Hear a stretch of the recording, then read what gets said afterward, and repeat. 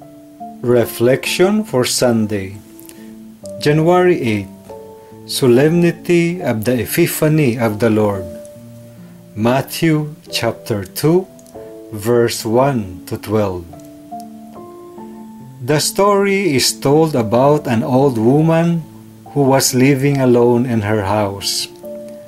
A neighbor noticed her, and she asked the old woman, "Why are you alone? Don't you have children?" The old woman replied, "I have children. However, they have their respective family already, but they still visit me every once in a while." She further said, "I used to be lonely, but I'm okay now because a relative introduced me to Jesus. Jesus is in my life now. I go to Mass every day, I read my Bible, and I'm all right. I submit my life to Jesus because Jesus cured my loneliness, depression, and emptiness."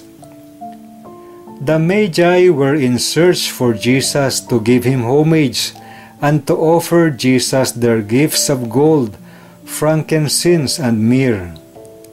But come to think of it, was it the sole purpose why they were in desperate search of the child Jesus? There might have been loneliness and emptiness also in their hearts. That is why they were searching for Jesus, for they knew that it was only Jesus who would cure their hidden loneliness and emptiness.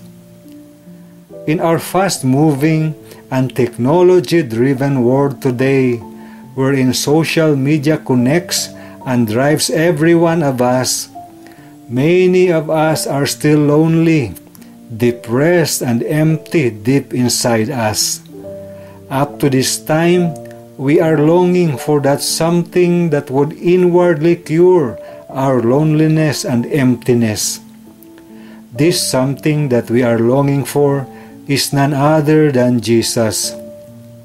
We also have to diligently search for Jesus as the Magi diligently searched for the baby Jesus. Do you search for the Lord?